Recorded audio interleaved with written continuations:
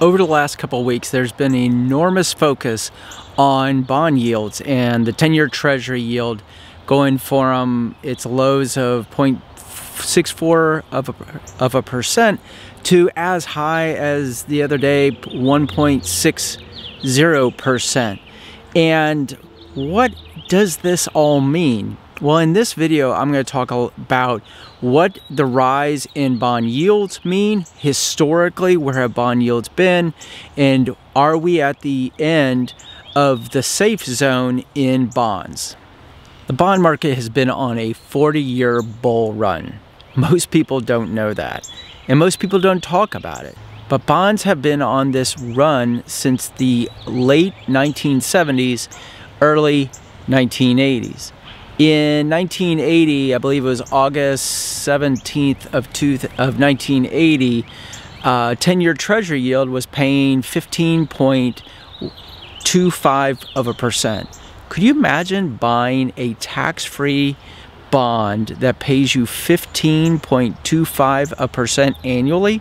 I mean, you'd be clamoring over that. But if you remember what was going on then, it was stagflation. It was just the end of the Carter administration, the start of the Reagan administration, and we were in an environment where we had declining growth and increase in inflation, and people were just, they were broke. They were broken, and so having the ability to buy a 10-year Treasury that paid 15% plus, well, for most people, that didn't really happen.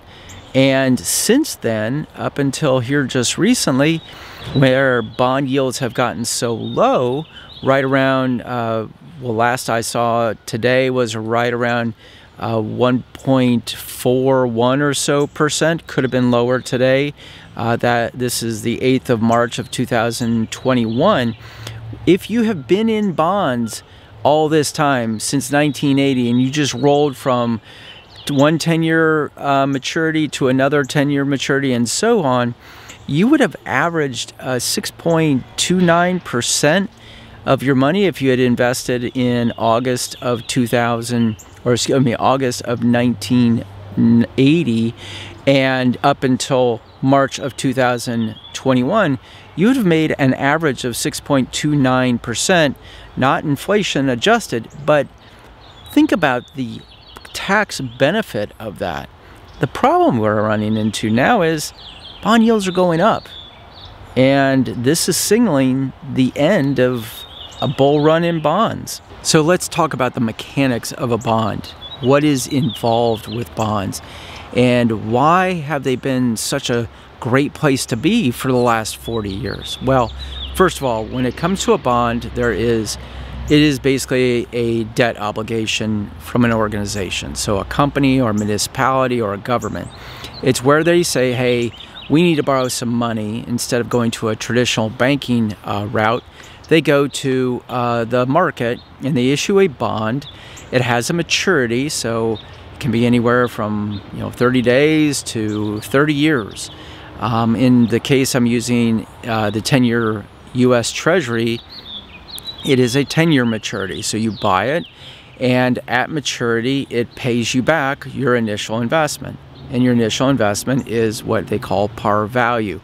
They issue them at $1,000. Now, they can trade above or below that $1,000, and that affects the yield. And the yield is their payment to you for borrowing your money. So if you go back to 1980 and you bought a 10-year Treasury bond for $1,000 and you held that for 10 years, you were paid on in that case, depending if the bond just sat still at $1,000 par, you made 15.25% on your money each year. Who wouldn't take that right now, right? Well, today, when they issue 10-year Treasuries, they issue 10-year Treasuries at a par value of $1,000, but they're only paying like 1.40%, which is nothing compared to the cost of inflation and the cost of goods. You're really not making money on your money anymore in a 10-year Treasury.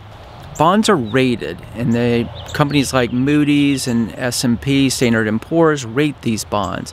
And they rate from investment grade, which is triple B and above. So to give you a scale, triple A is the best rated bond you could get, a double A is the second best, single A, and then it goes to triple B.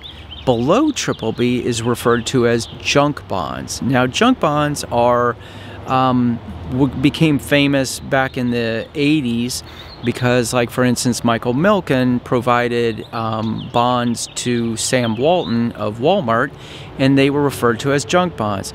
Higher risk, higher level of potential for default, and because of that, they had to pay a higher yield. So when you go out and you look for a high yield bond fund or a high yield bond, you're going to see a difference in the yield in comparison to an investment grade bond. And that difference is the spread. And what that spread represents is the amount of risk and default risk you're potentially taking with that bond. So if you're chasing yield, most likely you're going out in duration, so time till maturity. And if you're really being aggressive, you're going below investment grade and you're looking for high yield junk type bonds. Bonds have historically been a way to trim risk in a portfolio. You've heard where people, as you get older, you should increase your bond exposure, lower your equity exposure, and trim your risk as you get closer and closer to retirement. And over the last 40 years, it has made a lot of sense. I mean, you've made money in bonds over the last 40 years if you've held them. The problem is today with the traditional asset allocation models of 60-40, 60% equities, 40% bonds, it's actually becoming a risk of holding bonds. Because if you think about it, the way bonds work is like a teeter-totter. The yield is on the left, the bond value is on the right, and when the yield goes up, the bond value goes down. Well, over the last 40 years, that yield has gone down and that bond value has gone up. Well, now we're in a different market when it comes to bonds. We're actually in a bear market with bonds. And as yields move higher, especially longer duration bonds, so longer maturity bonds, that yield goes up and you lose value. You lose money in that bond. And the problem with this is that the majority of Americans who invest in a 401k or IRAs or in the market and they run a diversified portfolio are using bonds as a portion of their portfolio. And depending on their risk tolerance, they're using a lot of bonds. Well, this is an asset that is now in a negative convexity environment. Portfolio allocation is really starting to be well questioned. Historically, you ran a diversified portfolio.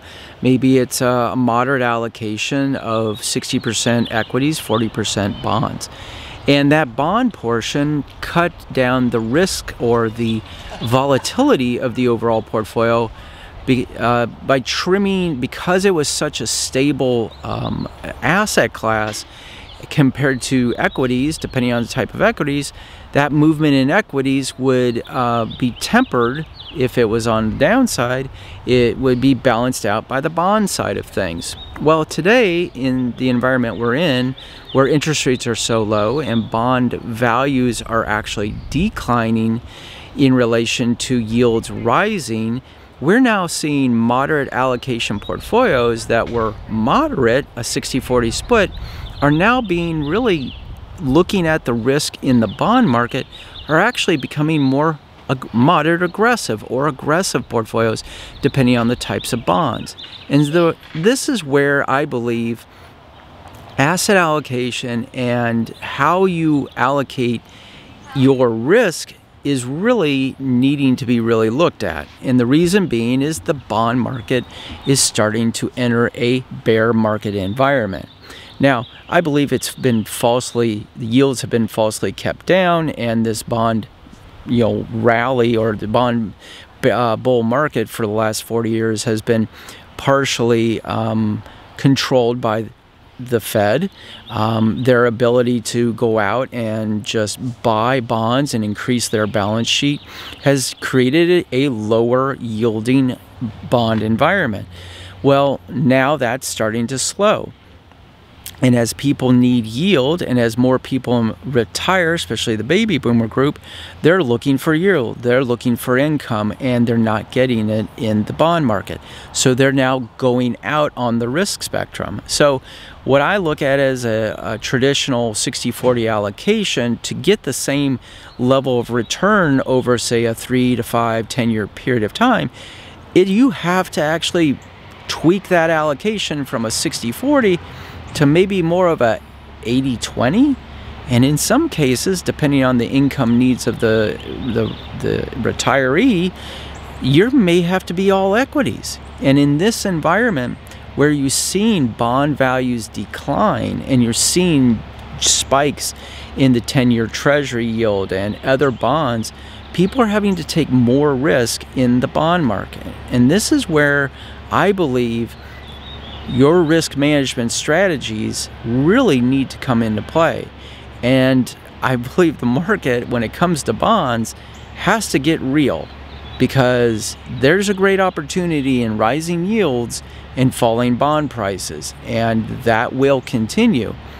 So how do you allocate? How do you risk manage this bond market that is slowly price-wise deteriorating? And as yields go up and bond values go down, how do you counterbalance this? Well, there's a couple areas. One, your equity exposure. How you're exposed in your equity portion of your portfolio can be an offset to your bond exposure. When you look at the risk balance between equities and bonds, what you're looking for is, a 5, say a 5 times upside compared to a 4 times loss, so a 5-to-4 ratio.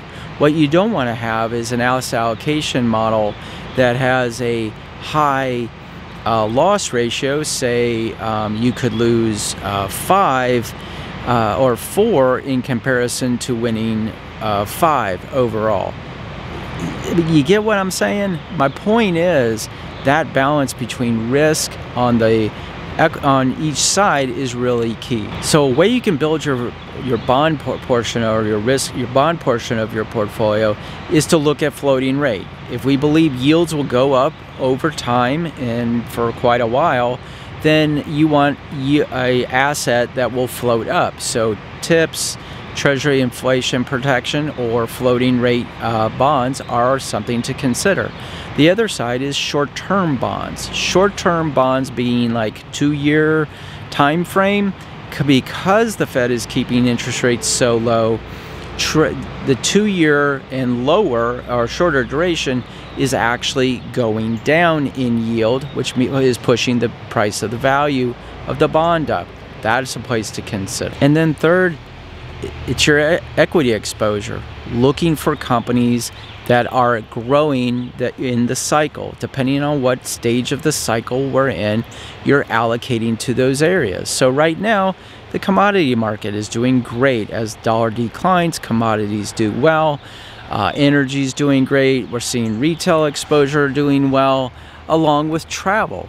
And as the vaccine rolls out and people get more comfortable with traveling again, we're going to see all these 3 areas going up in value.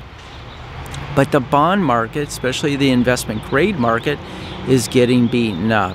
And this is where I think there's an opportunity to capitalize in a rising interest rate market with rising interest rate assets, along with overweighting and underweighting your equity and bond exposure.